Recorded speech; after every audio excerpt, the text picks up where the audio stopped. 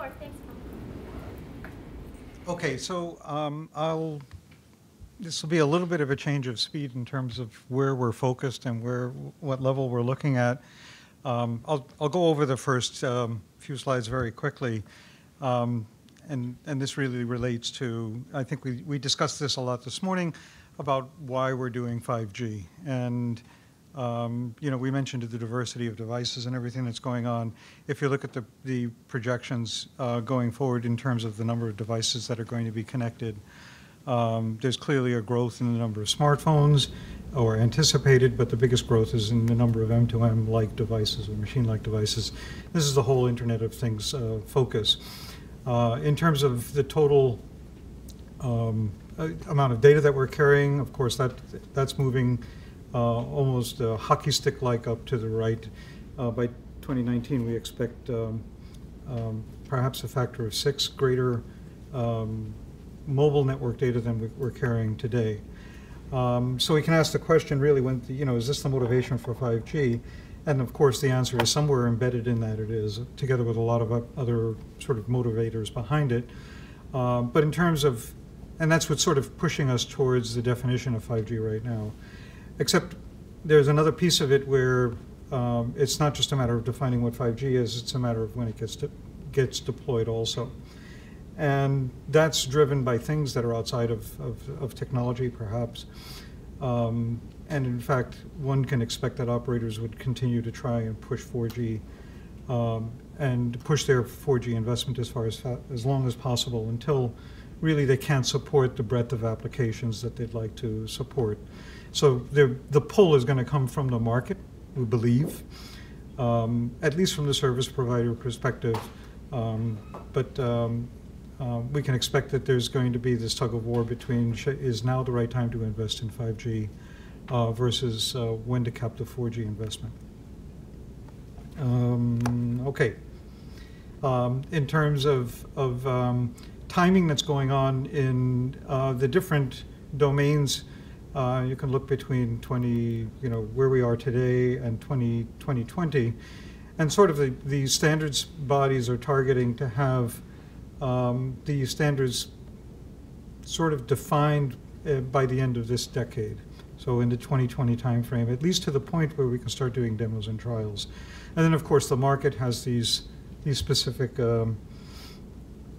targets at the Olympics in Korea and Japan. There's also the ETSI definition of when it needs to happen. That's driving a lot of this. So this is stuff that's happening outside the market directly, but it's part of the standards machine that's moving forward. And of course, there's also the research that's feeding into the standards bodies, and that will be just constantly happening. Okay. So what does this mean? And in terms of timing, the question is when you sort of cut bait on ideas that you're not quite sure of, and you start to define or build the solution around technologies that you're relatively certain that you could go forward with development investments on. And the hope is that we don't prematurely rush to that point where we say now is the time that we have to start deciding. There's no, our tolerance for risk in terms of new technologies has dropped, and if we're going to make big investments, we have to sort of do this in a way that employs technologies that we're confident in. So our hope, at least at Cisco, is that we have a few years perhaps to push some of the more radical thinking on, or at least some of the more high-risk thinking on how one might do some of the networking in time for meeting this kind of time scale. It's kind of uncertain, but that's kind of what the way we're looking at it is let's not be hasty in terms of how quickly we move into 5G, or at least solidifying what 5G is. This sort of summarizes, I think, some of the technologies that have been discussed this morning. There's a lot of focus in the community on different access technologies and how one can solve sort of the spectrum problem, the spectral efficiency problem, the availability of bandwidth problem. And that spans technologies that have been looked at over many, many years, and there's a lot of sophistication, I think a lot of good work that's been done in millimeter wave technology. It's actually becoming sort of a tangible reality that that's going to play a role in 5G, which I would say a few years ago people would have been much more skeptical about because of the physics limitations of propagation in the millimeter bands.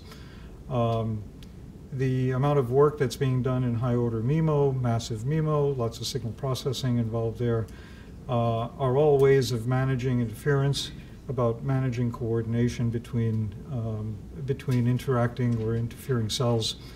And the goal there is really to drive better capacity and more control when you have densely populated areas.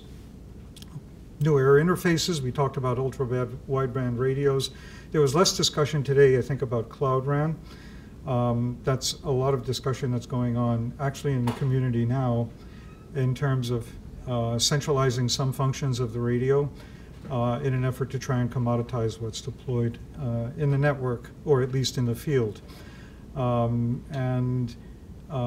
can look at 4G and realize that it wasn't a layer 1 and layer 2 that was really designed to be Cloud RAN friendly or centralized friendly. And so when we look across how one might split a 4G like layer 1 and layer 2, there's a lot of discussion about, do we centralize the MAC? Do we centralize part of PDCP? Do we split the MAC and put some of the scheduler closer to or in the field and keep some of it more localized? And there are puts and takes in terms of what the gains are and what the cost is of doing that.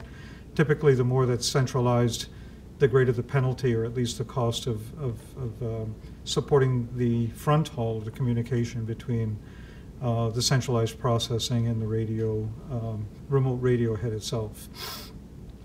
I suspect that conversation will go on for a long time in 4G, and it will affect some of our thinking and how we decide to deploy or design the layer 1 and layer 2s for whatever access we have in 5G also. And the reason for that is just this centralization has a lot of value to the service provider in terms of maintaining their network, operating their network, coordinating what goes on between cells, et cetera, that sort of thing.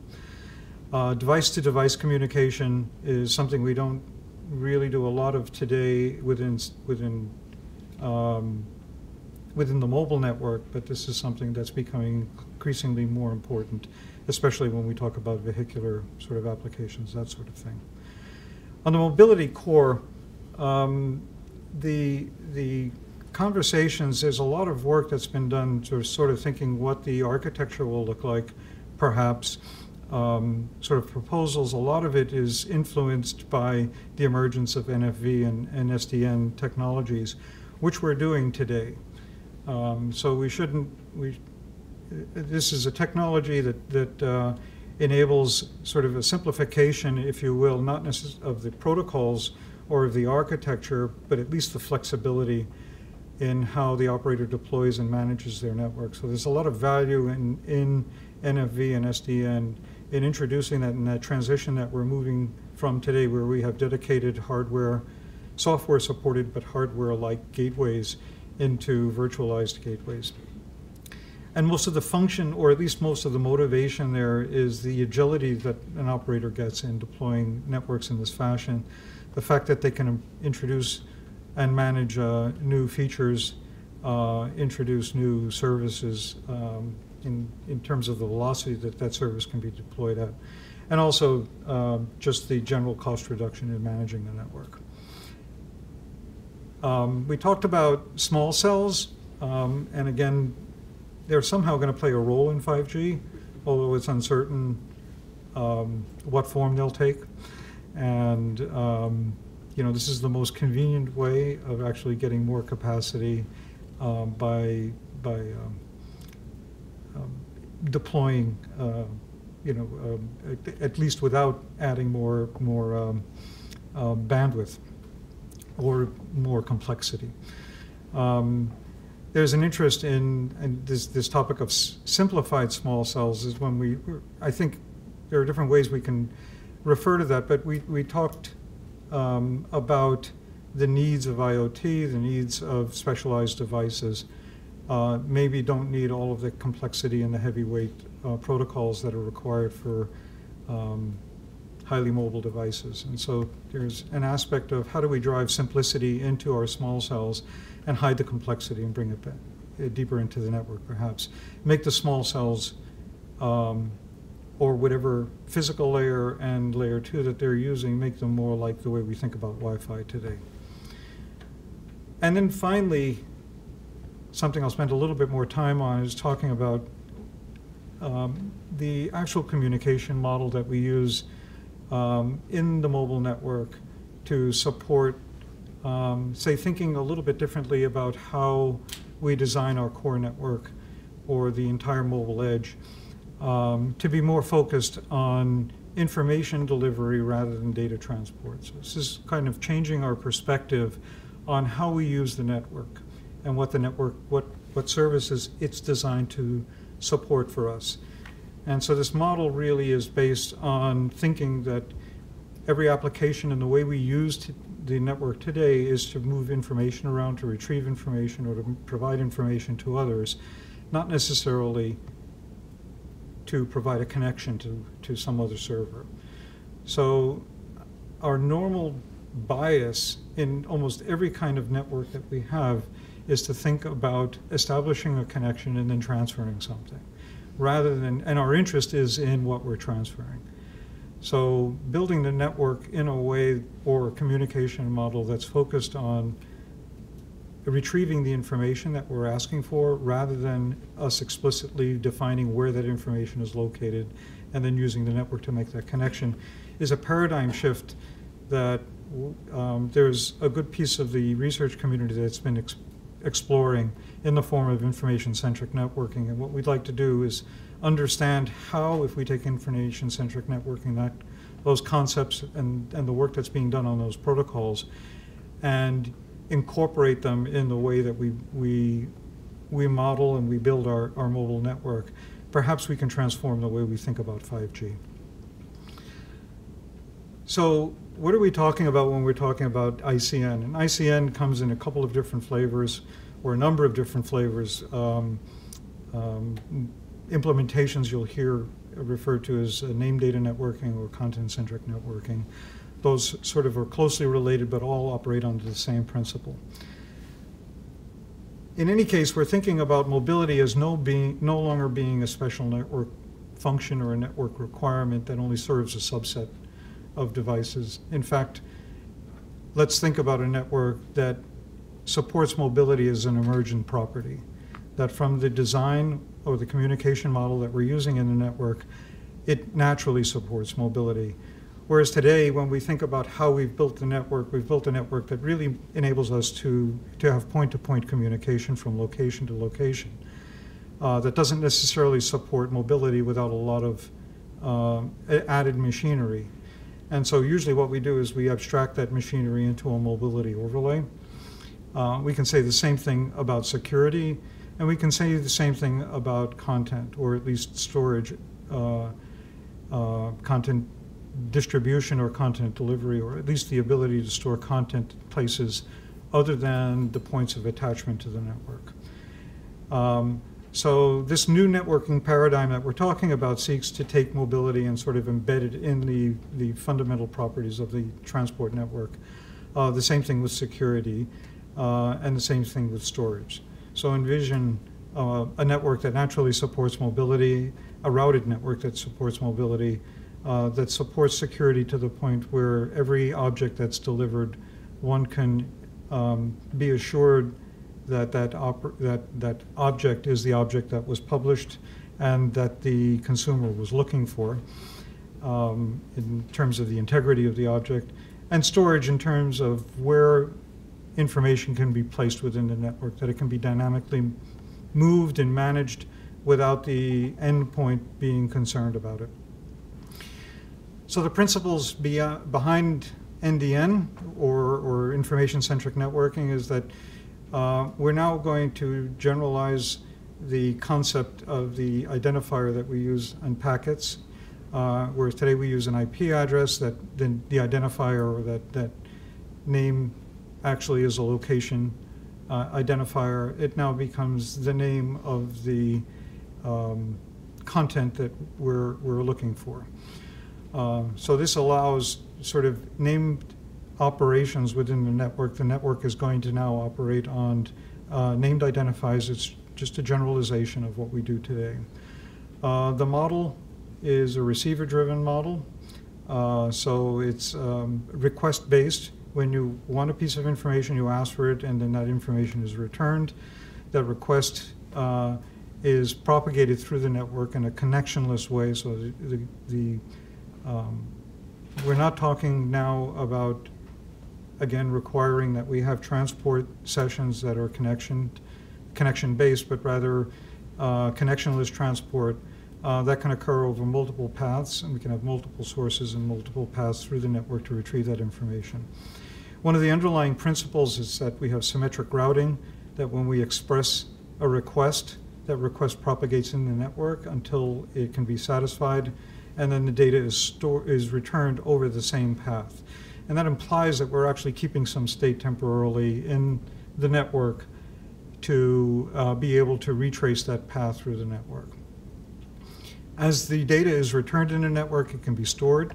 So there's the ability to temporarily cache it for any number of reasons. It could be caching for the purpose of redistributing that information if it's popular content, now from a closer repository than where it was originally retrieved from.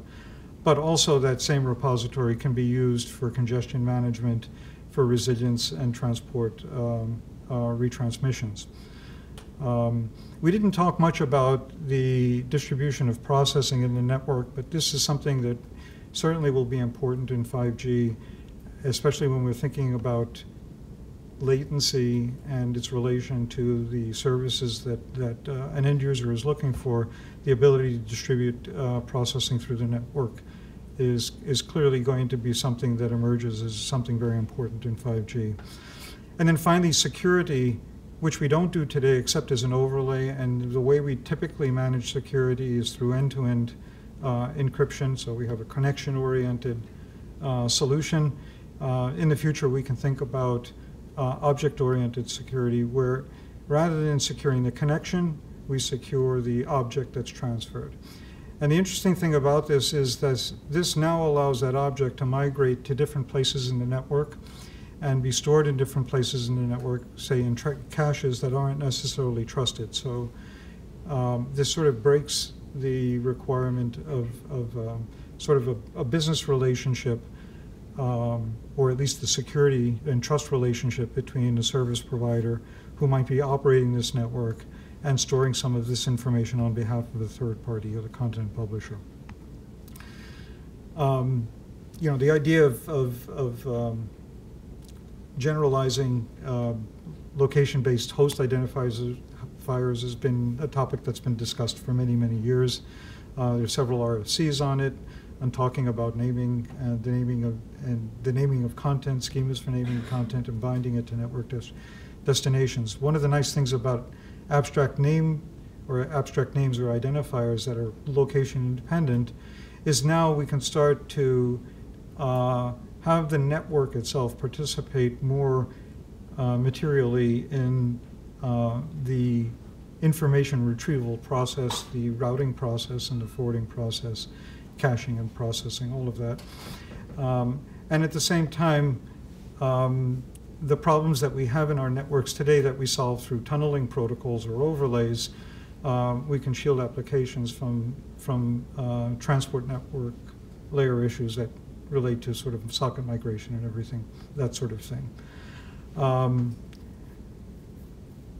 So in the future, you know, today we use host-centric APIs and talking to the network. The underlying network is socket-based, and that sort of introduces some conundrums, if you will, in terms of operating DNS, which we normally don't even think about when we're thinking about running our applications. That's sort of something we just assume is there. And whenever we have the name of something that we need to resolve into the content location mapping, we just assume that that's tracking the location of that information rapidly and it's reliable. But that does make it difficult. The fact that that can't be done very quickly does make it difficult to migrate connections transparently. And it also makes it difficult sort of to connect name to location changes. If we're thinking about the objectives that we're looking for in 5G, we'd like to move from, and this came out, I think, in different words today, but this vertically integrated silo of network assets into a more horizontally structured network and access family that's loosely coupled. And the idea there, again, is to allow introduction of specialized or new air interfaces without requiring a major overhaul of either the standard or the network or the generation, which is the way we do it today. We're looking to simplify the mobile architecture and possibly eliminate the need for the mobility tunnels that are required in our current architecture. The idea is really moving towards a simplification of the number of protocols and the interactions between them that we have today. Intrinsic security is something that we'd like to push down into the network rather than having it as a separate after-the-fact concern. That relates to guaranteeing the integrity of the data, privacy, confidentiality. All of those things are aspects that we know are important not only to the consumer, but also to the publisher of the information and people trying to run businesses. In terms of information-centric networking, the ability to support multi-homing sort of emerges from the communication model and the strategies that are used in forwarding. So we're no longer bound to unique paths through the network when we're forwarding. We can broadcast, we can simultaneously send requests through different paths and probe at the same time the congestion state of the network and then react to that dynamically. This leads to the ability to sort of distribute traffic in a more uniform way without explicitly having to engineer it. Improves latency through in-network caching and also the ability to manage retransmissions from more local caches. If you look at the NDN or CCN architecture itself, it's really quite straightforward. We have two basic kinds of packets in the network. There's what's called an interest packet and a data packet. And the interest packets are labeled by a hierarchical content name. So rather than having a structure where we're routing on an IP address, we can now design a routing structure, forwarding structure that'll route based on along this prefix match to a content name. The fact that it's hierarchical enables us to aggregate these and use the same principles that we use for scaling in IP networks. The data packet propagates through the network the interest packet, and then in the reverse direction, when a suitable source that satisfies that interest is found, the data packet is returned. And so you can think of this as this kind of request-response model where the data packet is delivered back to the location in the network where the request was made.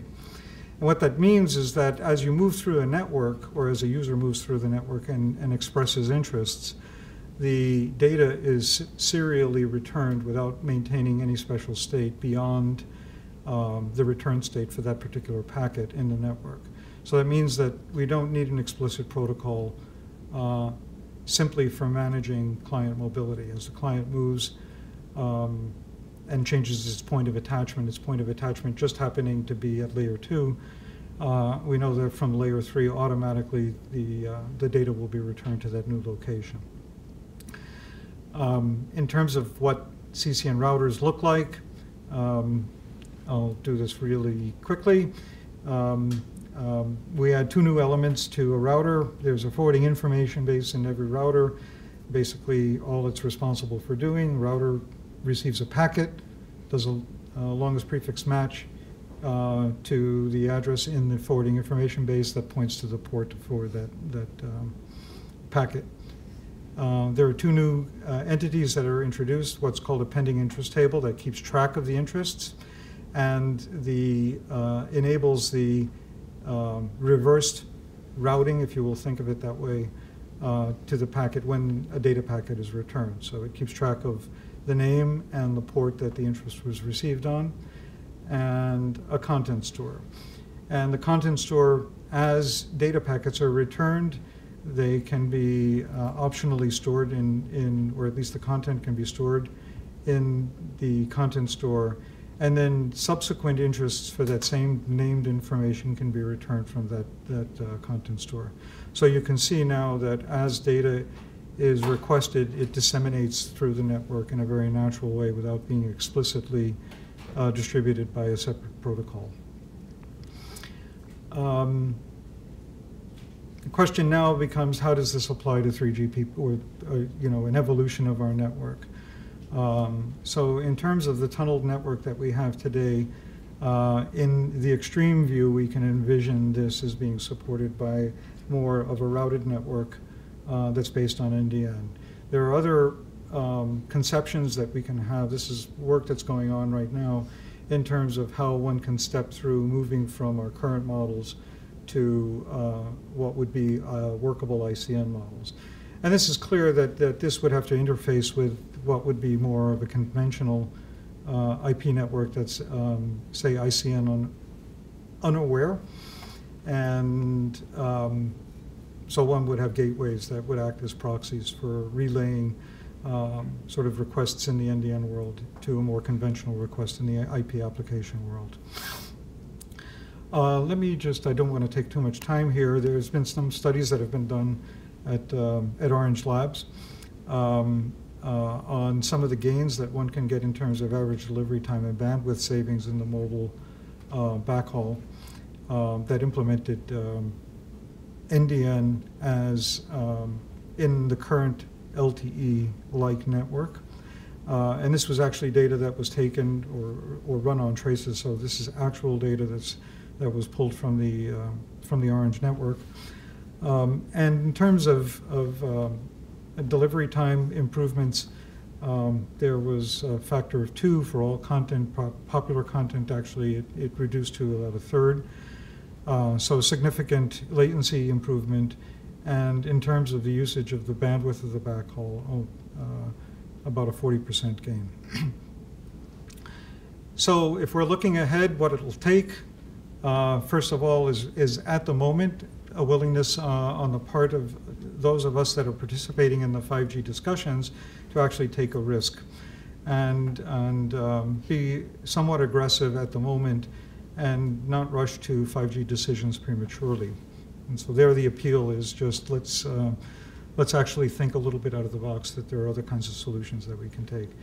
In terms of the industry, it would be good to understand the business impact of some of these new models like ICN, and if this was available as a technology today, how this might change the business ecosystem and enable operators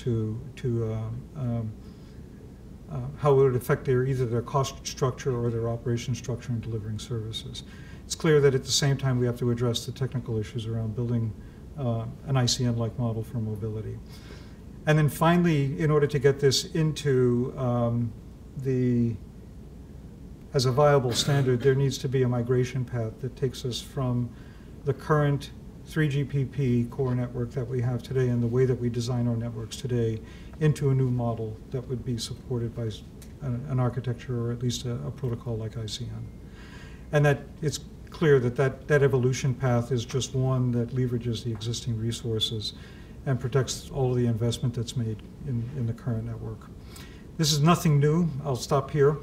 But let's remember that we did make the migration from the circuit switched world to the internet world, while at the same time reusing a lot of the assets that were deployed to support the whole circuit switch world in the that existed prior to the 1990s. So I'll stop here, and if there's a moment for a question, I'll take them now or later.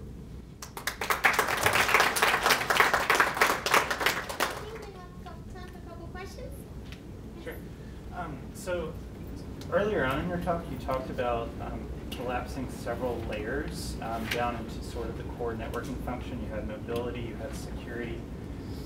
These were similar to things that I heard discussed earlier, but it seems like maybe the idea where some of this stuff would happen might be at different layers in the stack. Like this sounded like a very layer 3 approach to collapsing that, and what I heard maybe perhaps like from the operator's perspective would be more of a layer 2. Do you feel like there are still some kind of differences that have to be? There are certainly a lot of differences. I mean, in principle, you know, what one can always, you know, and the way we've solved these problems today is when there's a deficiency in a layer below, you just build something on top of it. That solves that problem. And that's not always the wrong approach. You know, the idea is that the lower you go, the more generalized I think you'd like that solution. What we're finding is that our, you know, in our routing layer, our network is not as expressive as it could be. And so by pushing some of these functions down, we can actually more dynamically manage things like congestion and reliable transport in a very natural way, in an emergent way.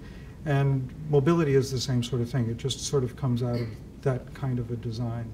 And since mobility wasn't really designed into the network when it was first built, and now we're understanding or we're seeing that it's a much more widely used thing, maybe this makes a lot of sense.